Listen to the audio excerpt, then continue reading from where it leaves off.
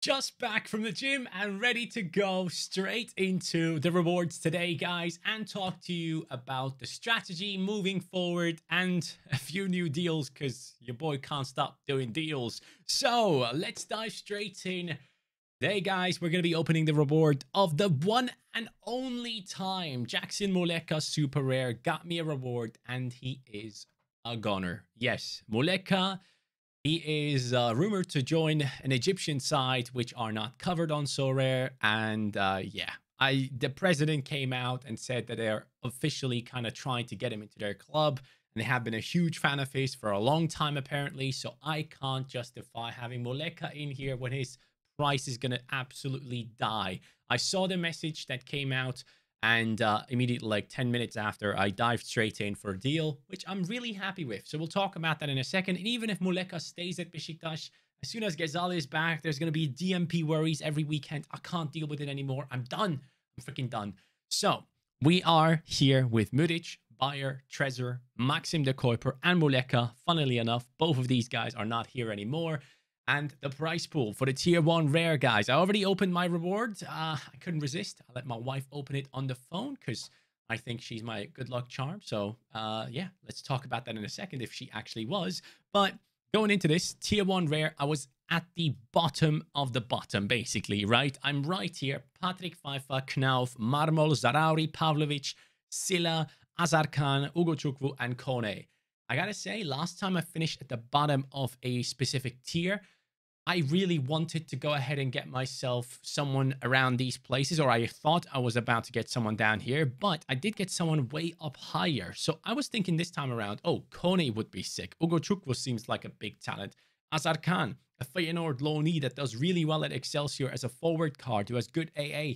I like that card as well. Pavlovic, going into the centre-back position alongside Soleil when Salzburg comes back. That could be a really good snack alongside the likes of Guindo. We'll see what happens there. And then Zarauri, Burnley. You guys know I freaking love Burnley this year with Sorare. And yeah, I thought, man, that would be sick as well. So let's see what my wife actually did end up getting me. It was Patrick Pfeiffer. So Patrick Pfeiffer wasn't necessarily someone I wanted. I really didn't think I needed this guy in my gallery, but I have to admit, going into the league table, Patrick Pfeiffer plays for the first place team, Darmstadt. They have a total of 34 games per season. Half of it is done, half of it still to go. They have only conceded 15 goals, and he is a massive part of their success when you look at their scorers. So, in terms of SO5, he has an L15 of 63.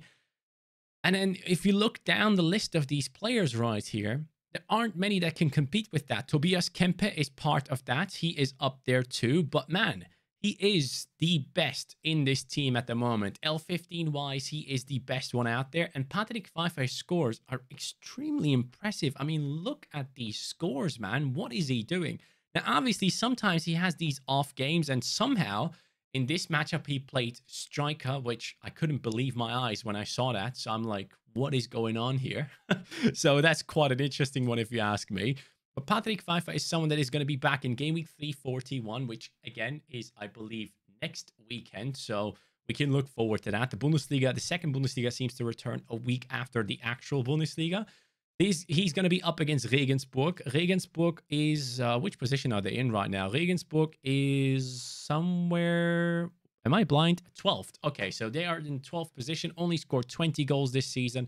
So they don't seem to score a lot of goals. Then it's Sandhausen, who are last. Then Braunschweig, who are 14th.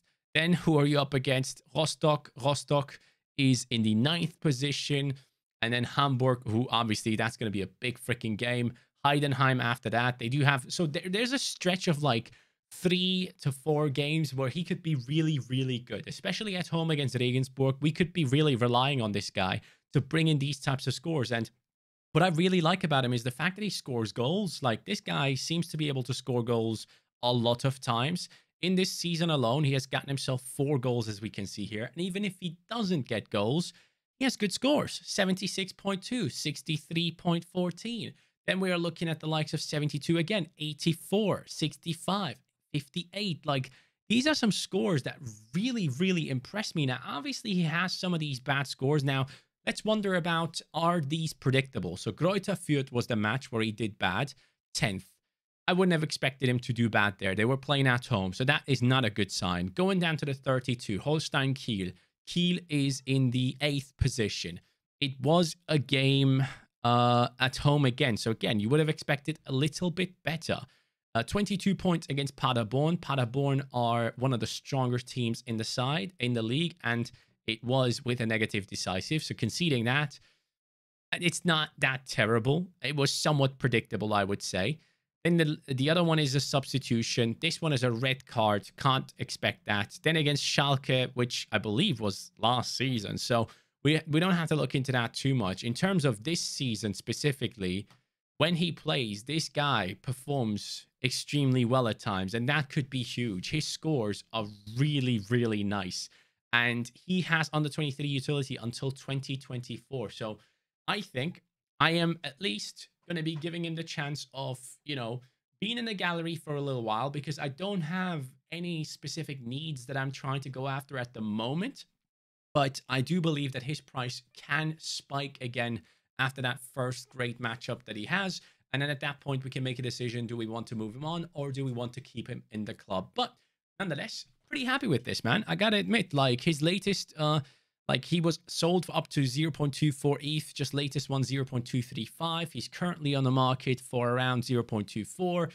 Those are some nice numbers. I am happy with that. And we keep on yielding, and we keep on doing it over and over again. And it makes me so freaking happy, because I had a time during the summer period where nothing was going my way, like absolutely nothing was going my way. So I'm really happy to see that things have improved now, and we have slowly been able to find our spot within Sorare and understand the game in the best way possible, make moves left, right, and center, and still end up doing well in certain areas. So looking at all of this, my gallery is worth around 30 ETH, it looks like, and we have brought in rewards worth 6.8, which I'm really happy seeing those types of numbers, and I want to keep on doing so. I want to keep on doing better, and I think I've never been in a position where I was looking this strong in the gallery. I genuinely believe so, and that will probably keep on happening as we move into the future. I will feel stronger and stronger as things go. At least that's what I'm hoping. Apart from injuries and suspensions and all those things, right now, things are looking all right. So, having said all that, let's dive into the lineups for the next game week. I am going to be doing this one very early so that you guys can help me. Also, I traded Jackson Muleka Super Rare for Jonathan Vieira, so just a heads up. I also included Imanol Garcia de Albeniz in this one. And the reason why I wanted Jonathan Vieira is because he is one of those types of players that just does extremely, extremely well. First off, he plays for Las Palmas. Las Palmas currently are the first place team in the second division, I believe. If it does want to show me the league table there. No. Okay, let's go over to FOTMob. Let's go Las Palmas. Oh, come on, man. Can you go away here, please? Las Palmas. There it is.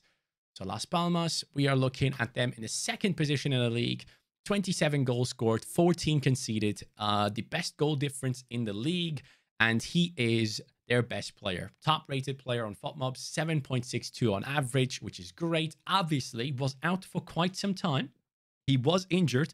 Those 4 matches were also within like just right before or during the World Cup. Obviously, he wasn't available, but now he's back. In game week 335, he came on as a sub. They tested it out to see if he's fit to play. Next game, he comes in, brings in 84.8, and this guy can do incredible things. He can hit hundreds. He can hit those very high highs, and I'm very much looking forward to seeing him do really well. When he starts, these are his scores. I mean, if you look at these scores, you can clearly tell we are looking at someone that is a special, special player. And as I said before, I am looking to branch out into those other areas in Sorare. And by doing so, I need the best of the best that aren't named Messi, Neymar, Mbappe. I am looking for the ones that get great, consistent scores that not everyone really is desiring. You know, I'm looking for those that are exceptional in terms of Sorare scoring, but don't have that huge name. So That is what I'm going to focus on moving forward. And Jonathan Vieira is one of those first steps towards that. I'm extremely happy to have brought him into the team for the second half of the season. He's going to be kicking off with a game against Mirandes and then Huesca. I believe Mirandes is not too shabby as well. Mirandes is in... Where are they? Which position? 11th position. Okay, that's not too bad. Mirandes could be a good matchup. After that, he has Huesca. Huesca are currently... Where the hell? 12th. Okay. And then after that, Burgos and Lugo. Lugo 20th. Burgos, I think they're doing a little bit better. Yeah, they're in the 4th position. So that's a little bit of a tougher matchup. But again, he is someone that gets great AA. On average, in the past year, 21.4 through AA. So basically, you're looking at like 55 and above in terms of his scoring normally. And you can see right here, like whenever he starts, he tends to do well. And I do believe he takes the sets, if I'm not mistaken. Yes, he does. Takes free kicks, takes corners, and he's going to be back at it again. And Alberto Molero has come through lately, and he's looking exceptional. And I'm excited to see what Alberto Molero can do for Las Palmas alongside Jonathan Vieira. And yeah, he's an exciting kid, a huge wonder kid on FIFA as well. That's how I personally know him. But having said all that, guys, Jonathan Vieira is here. And these are my lineups moving into the next game week, as I don't have anything in this midweek. Let's start off with the Under-23 Pro. So, Under-23 Pro, we are rocking Costa alongside Mace Hilgers against Utrecht. Will be a quite tough game, but I think he'll have a lot to do. A lot of chances to get good AA score. Trezor up against Upen. Again, a great matchup, banging matchup. First against 14th. Mainans, it is the 6th placed team in the league up against the 18th. Cambuur isn't necessarily a team you should fear too much, but they are kind of defensively rigid, so could be a little bit of a tough one. Hoping for a great AA game and ideally a decisive. And then Musiala, the comeback against Leipzig.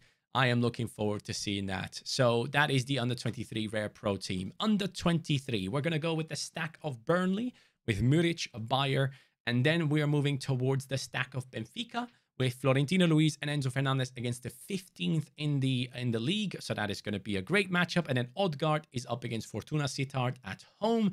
So that is once again a huge, huge matchup for this team. It actually looks amazing on paper. So I'm hoping that one will perform once again. And then Pandur, who is playing against Odgaard, will probably have plenty of chances to get great AA. I'm desperately hoping he doesn't concede 3, because if he doesn't concede 3, I can easily see him get 50 plus once more, as he did against PSV.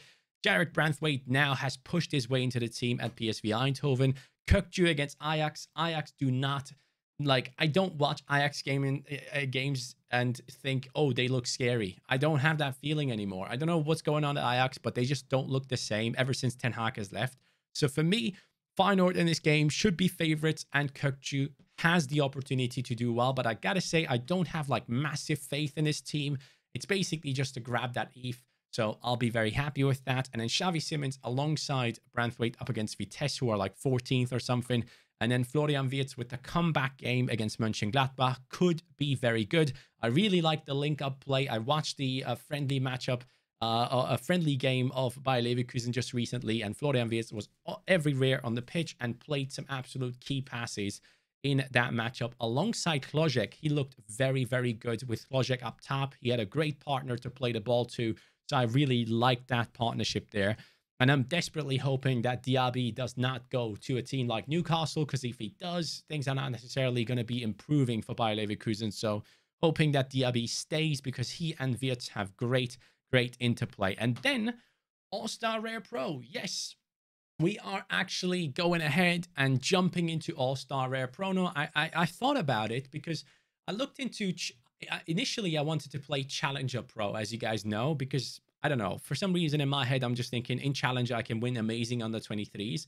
But then I sat there and thought, like, as you guys mentioned in the comments as well, like, why? Just play All-Star Rare Pro. If you win someone that you don't like, just sell him. And like, it's that simple. And I'm like, yeah, you know what? You're right. And I thought about this team for a little while, and I do think this is a great team. We have Noppert, the 8th position team, Heerenveen, up against 15th Groningen, who have just lost 3-0 against Feyenoord. So I really like that. And Köhlat is from Heerenveen as well. So we're looking for Köhlat to bring in the good points. if you look at my Curlut right here, guys, and you see his scores, you'll be very, very pleased. We have the forward card, as you might know, and it does not score bad. Like, this guy gets great scores for a forward card. Every single time I get 60 plus off of him at the moment. And I like it. I love it. And if he has one of those games where he actually ends up getting one of these attempted assists turned into a freaking goal, it's going to be great. So I'm really looking forward to it. Like 4 attempted assists there, 3 attempted assists right here. In this one, he probably has a couple too. Big chance created, 2 attempted assists. So it's just a matter of time for him to pick up that decisive. And I really love the next 3 matchups for Nopat and Kurlat. So I'm really looking forward to that. And this team is going to include the Besiktas stack and the Hidden Vein stack, and then Jonathan Vieira as the differential within the squad. I gotta say, it looks great. I really, really like this team. I think it has a really decent chance of getting things done. Let's also take a look at the prize pool, shall we? Because I was pretty disappointed with the prize pools lately. So rare, 375 in All-Star. We're looking at only 6 getting star rares, down to 36th in terms of a tier 1 rare. Okay. Under 23, we're looking at only 3 star rares. Okay. 16th gets a tier 1 rare too. And then tier 2 rare is going to be achievable by getting into the top 61, which is quite a large tier 2 pool. And I've just gotten an offer for who? For Cody Hakpo, Immobile, and Jesper Lindström. Okay, hold on a second. Let me just check this out. I've just found this out through Net, by the way. My Trades is apparently a site that you can go into and see the trades on Sorare data. I had no idea. So this makes things a lot more interesting to view. No, I am not interested in that deal at all, buddy. I am sorry, but that is not going to be happening. So let's reject that real quick. Let's go back again into the price pool. So under 23 we looked at. Then we should be looking at underdog. I don't have anyone, I think. Let me just double check here. Do I have anyone that can be played? I have Bayer. I have Marcelinho Nunez. I have a bunch of super rares, it seems, that can play in this. And I do think I actually have Sildilia as well, right? Don't I? Where the hell is Sildilia? There he is. I could actually nearly play underdog super rare. That's interesting to see. Do I have another super rare in my team that has like under 50 in terms of being a super rare? Let me just double check here, guys. I'm getting distracted, I know, but who do I have? Nope, I only have those 3. Hey, it is what it is. I just wanted to check it out. He's sending me another offer. What the hell? He's including Thomas Meunier in the deal now. Let me just quickly look at this guy gallery because he seems very, very desperate to get these players. Let me see who he has in his squad. He has Sadio Mane. Ooh, Mane could be a good play for my all-star teams. Sadio. I don't know. Do I want Sadio Mane trading a Liverpool player for a Bayern player? I'm not against it, really. He has been bought at like 0.8 lately. And then before that, his Liverpool card was picked up for 1.1. Why? Why would you pay that much? I'm genuinely confused there. I know Mane has been like not generally fit. He hasn't been moved into the starting 11 yet, but he should be back anytime soon. And if he comes back for the game against Köln or Frankfurt, like these types of matches, he could bang. Bochum as well. And Mane is a beast, as we all know. I love Sadio Mane. I'm a huge fan of Sadio Mane, and I do think he would do really well. Do I just offer for Sadio Mane and just see what the hell happens? What is his price graph like ETH-wise? We're looking at 0.8. Oof. I don't know. I don't know how I feel about this, man. Someone got him for, yeah. Nah, I probably shouldn't. Let me see this deal. How much was it for? Basically 1 ETH. Yeah, I don't know. I'll deal with that in just a second. I just don't know if I even should think about going ahead and changing things. But yeah, going back into this All-Star Rare Pro, this is the division where I feel like I have a really good team in. 12th gets Star Rare down to the 12th position. Then it pays down to the 85th. Now, Obviously, it's not going to be easy. There's going to be some absolutely incredible players playing here. Also, the Croatian League is back and playing, so that is something to keep in mind. And Bayern director Oliver Kahn on Jan Sommer deal. The two clubs are in a process. I can't say at this point what the end of this process will be. Hey, looks like Bayern is actually officially stating that they are going after Sommer, which is interesting to see. Sommer would be a beast for at least half a season or more possibly, depending on when Neuer is going to be back. We have the Turkish league playing. We have Ligue 2 with only one matchup. Interesting. Primera Liga, obviously, Benfica and the boys are playing. Eredivisie is playing. Bundesliga is back. Serie B is back. Why is this? Why is the price pool so small? Championship is there as well. Like JPL is there. La Liga Santander is playing. La Liga Smart Bank is playing. Liga MX is there. Premier League is there. What Serie A is playing? Like everyone is playing. Why the hell is this price pool so small? Am I expecting too much? I don't know. I feel like there's tons of games to be played, and I just don't feel like there's enough rewards. I don't know. Under 23 Rare Pro, we're looking at down to the 7th position in terms of star rare. Let me see what the star rare like bottom of the pool is. Ouattara has moved into it. Oh God, so rare, please. Oh. He has just announced his move to Bournemouth. Take him out of there. Quick, man. Take him out of there. I hate to see stuff like this. Joao Pedro is still in there. Bro, this guy's injured for months. Take him out. It's been known for weeks. Bayazit has been dropped. Taylor Harvard-Bellis is injured for months. What are we doing? Why do we have these players in here, man? Get this fixed. It genuinely can't be that hard. Surely it can't be. I don't understand. I really can't make sense of any of this. But going back into it again here, guys. Challenger Europe Pro obviously has 60. Under 23 Pro has 50 in it. And yeah, that's pretty much it. I genuinely think we have bangers of lineups put in here. I would be extremely disappointed if not at least one of them brings in a reward. And I do think there's a good chance of possibly two of them bringing in a reward. My favorites are the Under 23 Pro, the Under 23, and the All-Star Pro. The All-Star, again, as I said, I'm only really expecting ETH from it, but there are some absolutely class players in there that on their day can hit hundreds. So we'll see how that one goes. But yeah, guys, that is it in terms of the lineup. So moving forward, I am looking at players to bring in that can be very, very good for the club in terms of All-Star. And I think that is exactly the direction that I want to take moving forward. Patrick Pfeiffer is a great reward. I'm very happy with that.